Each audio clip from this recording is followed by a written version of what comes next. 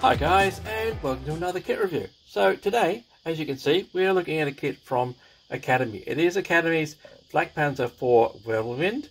It's in 1/35 scale. The kit number is 13236. Now this kit was released in 1994.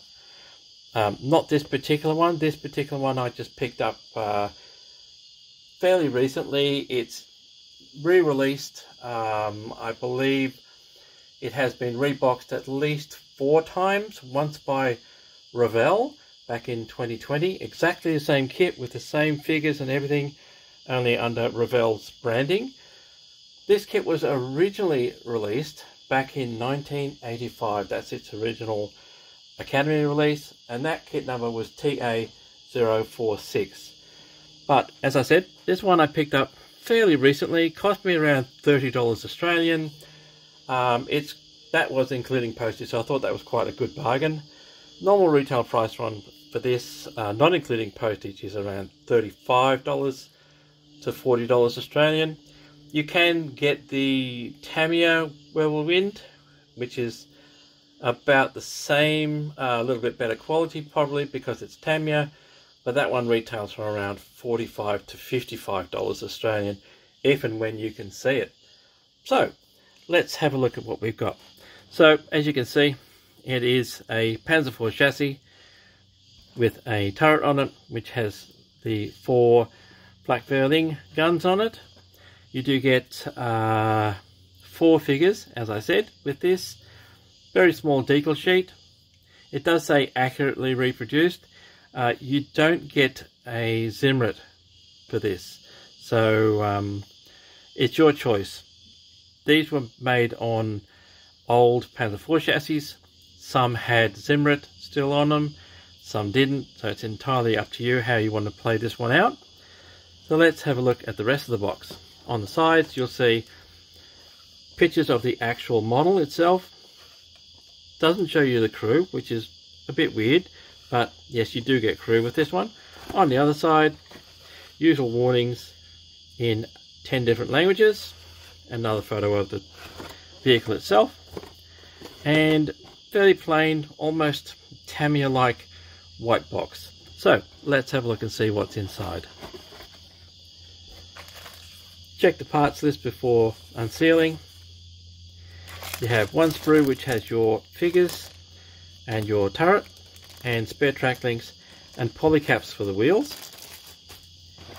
You have, and as you can see, this is an old base. It's made for a motor and batteries. There's the top. So this isn't a very big kit. Alright, that's your basic Panzer IV. You do have one bag with 2 sprues, which has your guns in it, gun shield and mount, and accessories, etc. for that. Instructions. Couple more bits and pieces from Academy of how to cut sprue, etc. One sprue that has all your wheels in it and your vinyl tracks, and one sprue which has your fittings for the Panzer IV chassis, which is your cleaning rods and tools, etc, etc, and your very little tiny decal sheet, basically just the German crosses. And I think that might be, I'll have a closer look when we get to looking at the decals. That may be a divisional, but I'm not sure. Alright, so that's what's in the box. In a second, we'll have a look at the instructions and the very small decal sheet.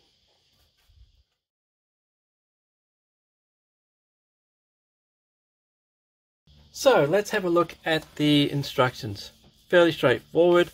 On the front is the usual indicators for what to glue, what to cut, alternative parts, etc, etc. Overleaf. It starts straight into assembling the wheels. There is no sprue layout in these instructions. So you start off with the drive sprockets, idler wheels, road wheels, etc. Then you go on to the back of the tank with the exhaust pipe. It does have some basic color suggestions. It doesn't have a color chart, and it doesn't suggest any particular manufacturer. That shows you how old this kit particularly is. And you have the suspension going on for the wheels, mudguards, wheels going on. It's fairly straightforward, it's a fairly simple kit to construct. Then you have your tools, front machine gun, etc., bits and pieces going on. That's your jack, spare wheels, and then you just carry on assembling all the parts for the actual tank hull itself. Sorry about the noise, this is very hard, crunkly paper. So there's a thing about these instructions, I don't know if you've noticed it. They've obviously been reprinted several times because the lines are fuzzy. Not that bad that you can't see detail, but it's interesting that the papers is quite a crisp, thick paper, but the printing is actually a bit blurry all the way around. So we carry on with fittings, jack, etc. going on the hull. Then we get to assembling, and step 12 you're starting to assemble the machine guns. As you can see, it's very similar to constructing one of the Tamiya Flakvierling sets. Very, very similar. Guns going on. It does have colour call out here. It says met grey, whatever that is. Met grey, metal grey, gunmetal, whatever. There's your figure assembly. Now these look very similar to Tamiya's old SDKFZ 7.1 Flakvierling set. I've checked these figures against the one that I have in my stash. They're similar, but the poses are slightly different, so I'd say they're different figures based on the same concept. Then you have the figures going inside the turret. Now that's going to be a very tight squeeze, very, very tight squeeze, which I guess is why all their photos from Academy don't show the figures in there. You probably won't be able to move the gun because of the way the figures are. That gun will be definitely fixed in place. Overleaf, you just got the turret and the hull going together, the tracks going on. That's basically it. It's step 17. This is the only color decal instructions that you have in the kit. Red, brown, olive green, desert yellow. So definitely need your internet book references to get the right color for this particular vehicle. It would be red, brown, olive green over an overall dark sand color base, but you could camouflage this any way you wanted to. It does show the decals going on, which is a very basic crosses, and this strange mark, which we'll have a look at very shortly. On the back is just a few more Academy kits, and that's the fairly basic, fairly straightforward and simple instructions for this kit. So let's have a look at the decal. This is your basic decal sheet. 3 crosses and that. So it's not very well done, but from what I can see, it doesn't show up very well, and it's really quite blurry, and you probably wouldn't use it. That looks to be a Flak Battle Award, the kind of award that you'd be receiving if you were a trooper on one of these, or in a flak battery, or even a searchlight battery, for shooting down enemy planes. I find it hard to believe that it would actually be attached to a armoured vehicle. So you could probably forget that one altogether. Anyway, I'll give you a close-up of that so you can have a look for yourself. And in a second, we'll have a look at the sprues.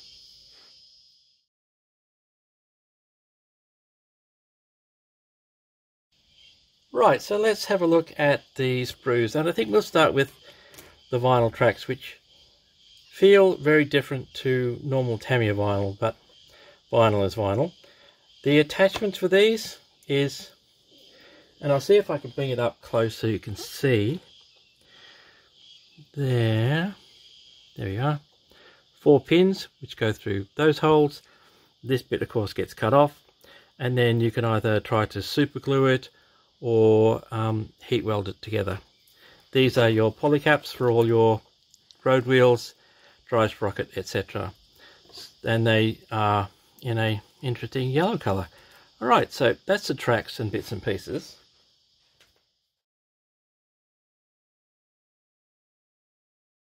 Let's have a look at the lower hull.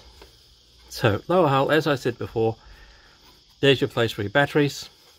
This is your switch and your motor. So yes, this did come out originally in 1985 at about the same time that Tamiya had a lot of its motorized kits as well. So nothing unusual about that from a Japanese kit. Fairly plain as far as detail is concerned. And like I said, this is an old style kit, so don't expect yeehaw rivets and things like this all over it. But it will create quite a nice looking model with a bit of weathering and something like this. It should come out quite well. So that's the bottom of the tank.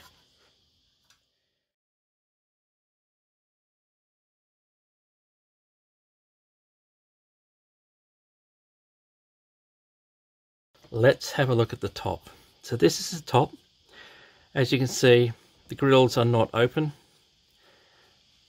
You do get hatches that you can leave open if you want to, but there's no interior, so you might as well glue those shut unless you want to pose a figure sitting out of these. It does have a reasonable checker plate on here, although it is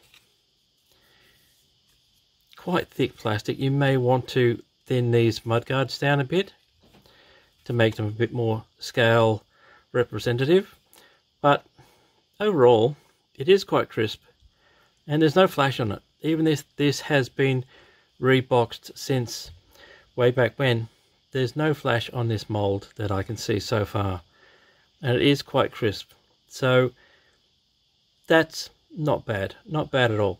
So that's the top of the hull.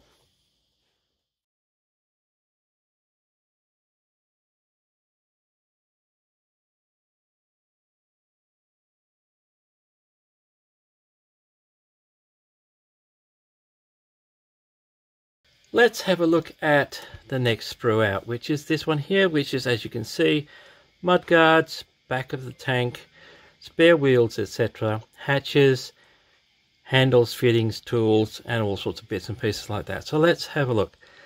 So that's the front plate where the machine gun comes through. You do get a plate that goes in there, of course.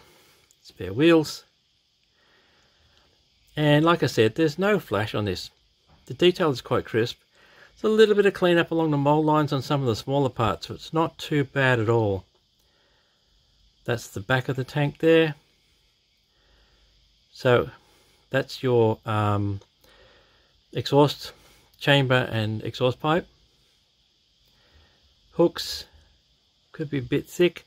Like I said, you might want to thin the mudguards down a bit by sanding them down from underneath, just to give them a bit of scale thickness. There's your toes and a few tools. So overall, it's not too bad. Bit of cleanup along the mold lines, but that's not bad at all. That will come out quite nicely with a good wash on it or something like that.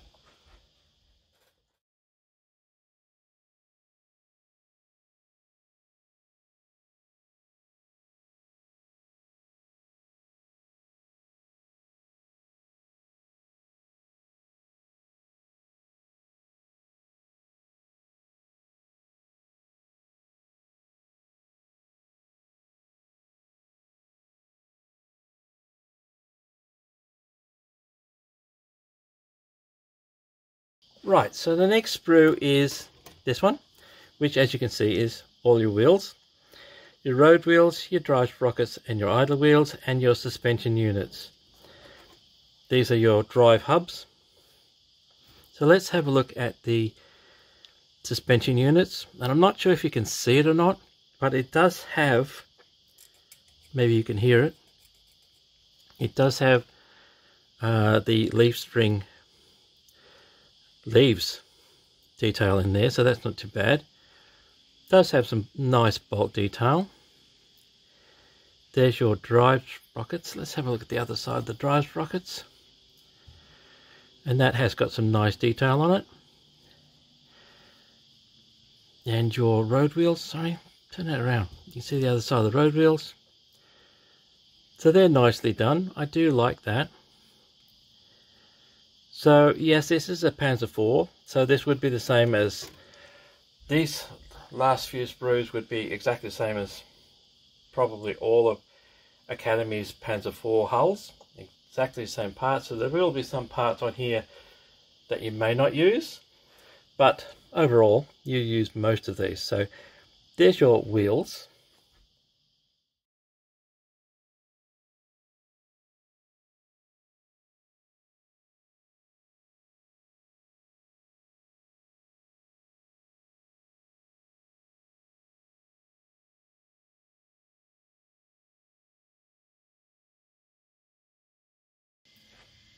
So next sprue we'll look at is this one. This is your turret, spare track links, cable and gun crew. So as you can see, the turret does have a base in it. That's what the gun will attach to. Interesting enough, the way they've molded this with the front center section here, so you can get a good idea of how big that turret is and what it's actually going to look like. You do get, of course, separate arms, legs, etc. for most of these crew members, separate heads. Let's have a look at his face. So the faces are, they're not too bad. They do have a reasonable kind of expression to them. Let's have a look at this guy. He's a bit, but yes, they do look similar to Tamiya's old SDKFZ 7-1 flat crew, but the poses are completely different. I've checked, and the legs are in different places, and so are the arms. So overall, there's a little bit of cleanup along the mold line, but the detail is quite nice. And not much to see on the turret because they were quite, I should say, they were quite straightforward and not much detail and stuff stuck on the outside. Could be a little bit thick as far as the turret sides are concerned, but I don't know if you want to go through sanding all those down and thinning them, but that's entirely up to you. So that is the turret of the Flakvierling.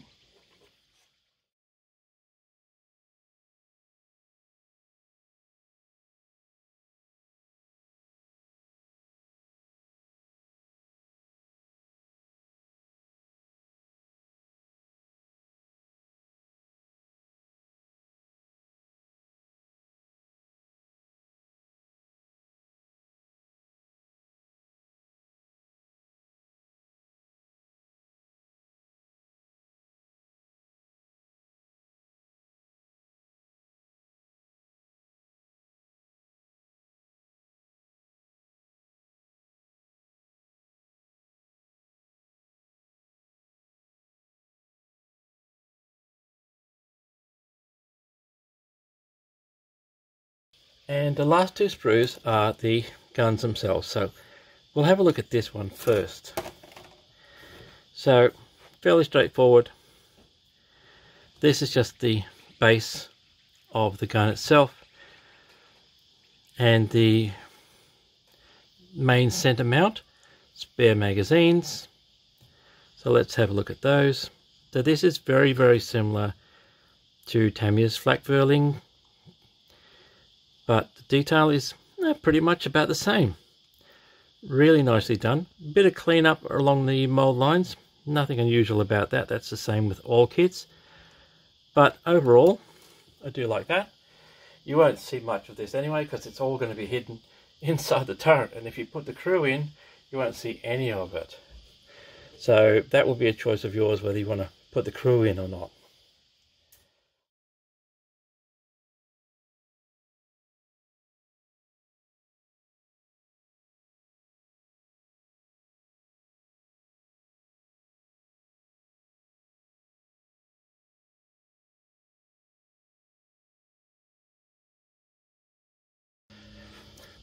So this is the last screw out. This is the guns, of course. Gun shield, which you don't use in this kit, which is a good thing because like the Tamiya Flakvierling, it does have a lot of push out marks on it, which will need cleaning up.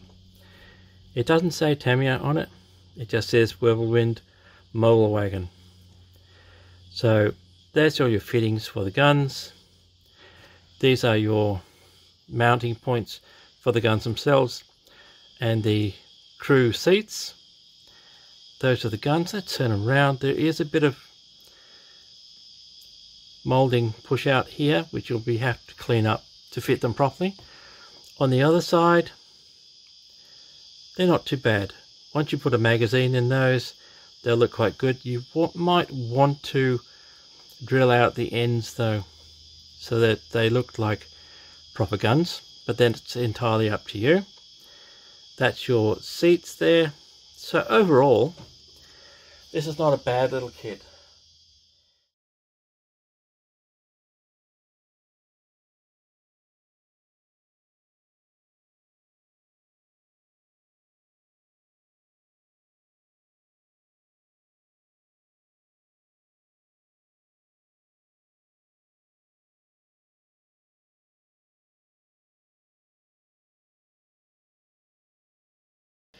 So that's it, guys. That is Academy's Flakpanzer IV Wirbelwind. Came out in 1994. Kit number 13236. A nice little kit, actually. If you can pick one up cheap, I don't know about paying $35, $40 for it, plus postage, but you never know. It's entirely up to you. I think this will turn out quite nice, this one. Nice bit of weathering on it. Bit of wear and tear. And a decent paint job. I think this will be a nice looking kit. So anyway, as I said, that brings us to the end of this review. Hope you've enjoyed it. Thank you for your likes and your subscriptions and your comments. Always appreciated. And as usual, until next time, guys, take it easy, stay safe, and I will see you later.